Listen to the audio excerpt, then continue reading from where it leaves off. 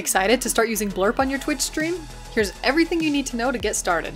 To install Blerp, first go to your creator dashboard, then search Blerp in the extension section. Once installed, configure your settings and sign into your Blerp account with Twitch. This will let you feature your favorite boards and Blerps you make in the future. From here you can change whatever settings you want. You can change the basic rating for playable Blerps in the top right. This determines what kind of content can be played during your stream. For a simpler stream where your viewers can only see the soundboards you want, turn on Simple Mode. To add a certain board to your featured soundboards, search for the one you want, then click the Add icon on the top right of the board.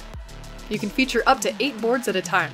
You can assign specific prices for your featured boards by clicking the Edit Selected Boards option and choosing a bit price. In this menu, you can also choose if you want this board to be available to everyone or exclusive to your tier 1, 2, and 3 subscribers. You can also set bit prices for individual Blerps on any of your featured boards. Do this by clicking into the board, then selecting Edit Blerps and changing the price. To edit your universal Blerp prices, click the Bits tab at the top. We recommend setting your universal pricing lower for smaller streams, close to 25 or 50 bits, and higher for bigger streams, more like 100 to 250 bits. Choose whatever you think fits your stream.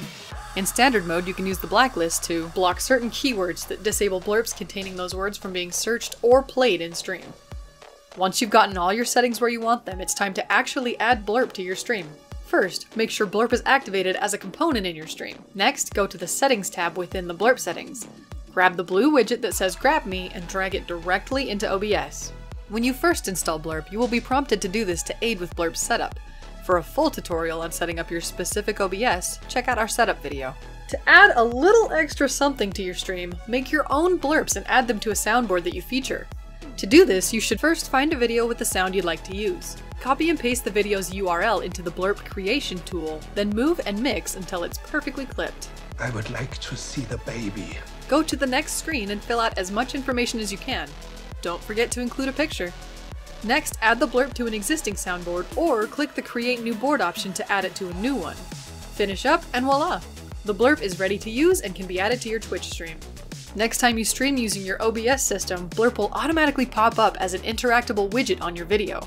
If you want to educate your viewers and help them understand what Blerp is and how to use it, add !Blerp to your stream title with a chat command. Or watch a few of our instructable Blerp videos in stream to actually show them. More questions? Concerns? Just need help? Hit us up on the Blerp Discord and we'll happily help you with anything you need.